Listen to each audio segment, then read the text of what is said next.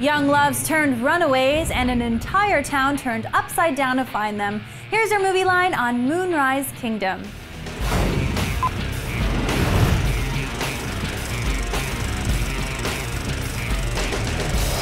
Hey everyone, I'm Tatiana Carrier. Moonrise Kingdom follows the story of two young lovebirds who run away into the wilderness so that they can be together. I do cartography. I feel we should go halfway today and halfway tomorrow since you're a less experienced hiker and you're wearing Sunday school shoes. They're not really Sunday school shoes. Oh, thank you. Sounds sweet, except for the fact that they're 12, and that understandably causes some major stress for the adults in their lives. Does it concern you that your daughter has just run away from home? That's a loaded question. The story set in 1965 New England is heartwarming, witty, and fun, and something only one guy can really pull off. At the helm, the infamous Wes Anderson. As you movie buffs may already know, Anderson is known for his whimsical storytelling. So where did he get the inspiration for this particular film? The setting for it is really inspired by this island.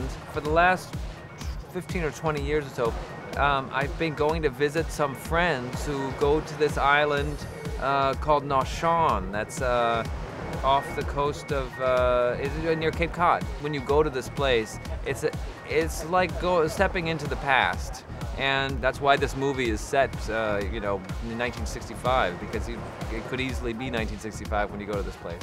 Comedy legend and film star Bill Murray talks about working with the talented director. Working with Wes is different. He's very specific about what he wants you to do, and very, he wants it a certain way, and no, do it faster, say it more, like this, that kind of thing.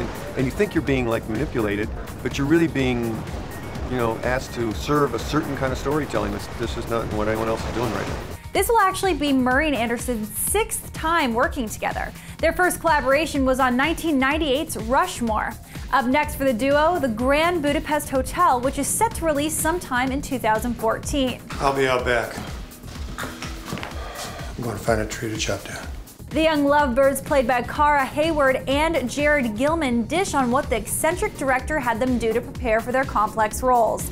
More complex than any preteen could understand on their own. The month before filming, he had us go to Rhode Island, and we would do rehearsals. Kara and I would do rehearsals to kind of test our chemistry and kind of prepare for these scenes when we actually film them. And then he also invited us to a showing of a movie called Blackjack, which was also, it was very inspired us, and it showed us just how, to make our scenes extra special. Moonrise Kingdom also stars Bruce Willis in a quirky character role you've got to see. I'm declaring the case with the county right now. Until help arrives, I'm deputizing the little guy, the skinny one, and the boy with the patch on his eye to come with me in the station wagon. Click here to watch the film's trailer and subscribe to learn more about Wes Anderson's next film with Bill Murray, The Grand Budapest Hotel.